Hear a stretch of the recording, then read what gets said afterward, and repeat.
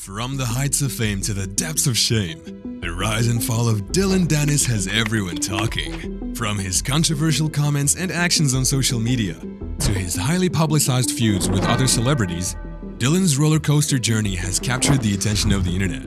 But will he be able to bounce back and reclaim his place in the spotlight? Or is this the end of the road for the once considered prodigy athlete and influencer? Find out in our latest video on the rise and fall of Dillon Danis. Welcome to Who Is? If you've ever wondered, we've got you covered.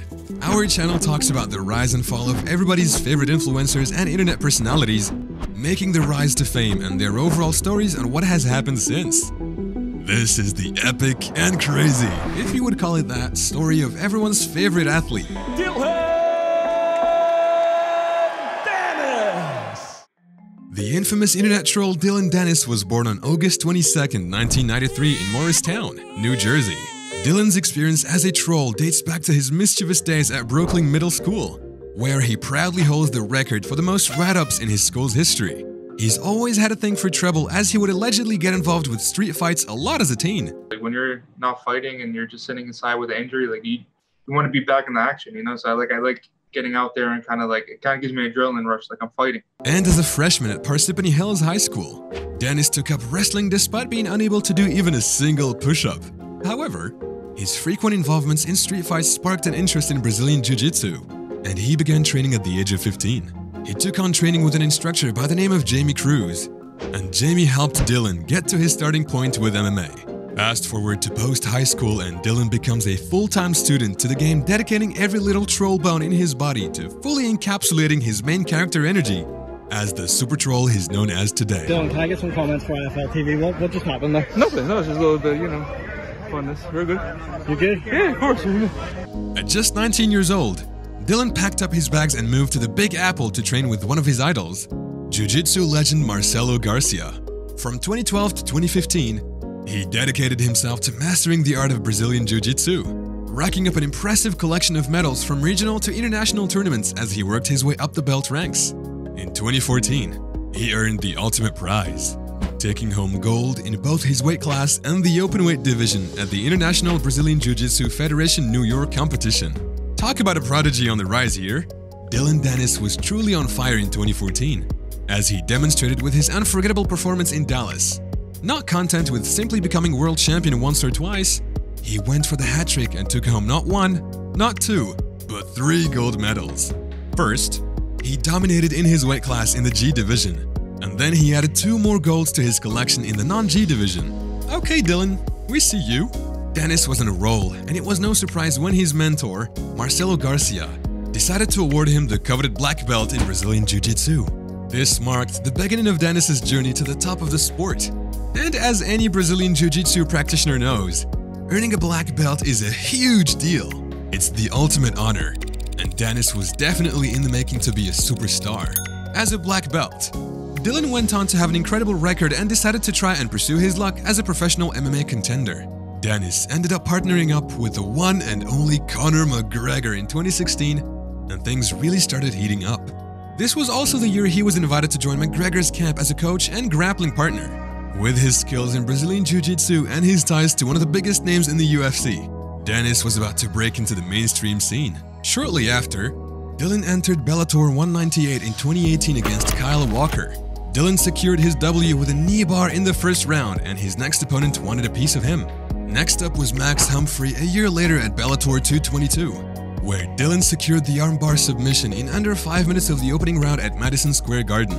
The winner by submission, Dillon Danis. Brett Okamoto with UFC President Dana White were immediately after UFC 229, a brilliant lightweight title fight between Khabib Nurmagomedov and Conor McGregor. Khabib choking him out in the 4th round. But the story, real quickly right now, is what happened immediately after the fight. So just give me your perspective. You're sitting there watching it. What unfolded as far as you could tell? One of Conor's guys was talking smack to Khabib. Where Dillon really got his first taste of notoriety was during the McGregor-Khabib fight at UFC 229, where after Khabib had defeated Conor to 4th round submission, Dillon was seen taunting him from the sidelines. Khabib jumped into the crowd to attack Dillon and Atlas. This sparked a full-fledged brawl. 2019 seemed like the peak of Dillon's rise to fame. He started appearing in numerous interviews and it seemed like he was becoming known as the new bad boy of the sport, being featured on popular shows such as the MMA Hour with Ariel Helwani, Andrew Schultz's Flagrant Podcast, and Brennan Schaub's Food Truck Diaries, where after having multiple online call-outs with social media star Jake Paul, Jake and his team rolled up on Danis like a drive-by and proceeded to TP the man like the talker he is. Dillon Dunkin' Donuts Danis is the biggest talker that there is in this sport, maybe besides me. It was initially rumored that Danis and Jake Paul were on the cusp of fighting, but it was later revealed that Danis had sustained a knee injury from helping Conor train for his fight against Donald Cerrone. Dillon underwent reconstructive surgery in March 2020, and it appeared that this could have been perceived as the end of this prodigy's fight career.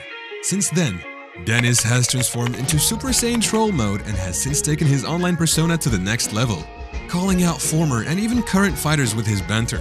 Michael Bisping, Nate Diaz, Tommy Fury, and even Paddy the Baddy, to name a few. Dillon also engaged in an ongoing online feud with Ariel Helwani, who was once a friend and supporter of Dillon.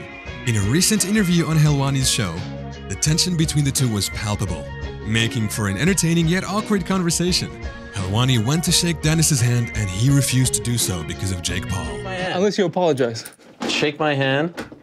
Come on, after. You're not going to shake my hand? After. Wow, what a bitch move. You're seriously going to sit here and not shake? During the interview with Ariel, Dillon was evasive when questioned about a range of topics, including his relationship with Conor McGregor and his reluctance to participate in any future fights.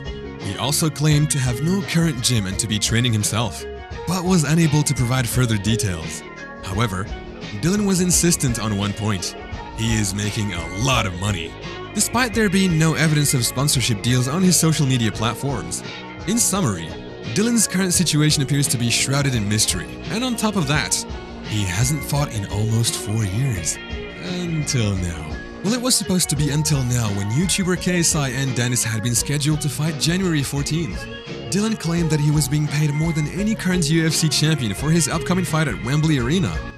How much are you getting paid? I'm not going to say, but it's way more than anybody. Tell us the truth, then it's another lie. I have to put it... No, but once it comes out, then you could see.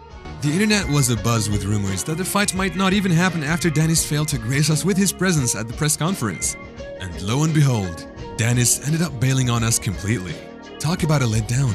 KSI let out his frustration in a series of tweets and YouTube videos, and Danis came back out on Twitter saying fake news and quickly tweeted again, "The truth will shock everyone." We are curious to see what the future holds for Dillon and if his antics will be enough to maintain his relevance.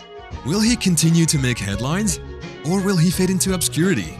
Only time will tell. Thanks for tuning in to our discussion about the enigmatic Dillon Danis. If you enjoyed this brief look at Dillon's career, make sure to hit the subscribe button and stay tuned for more engaging content like this.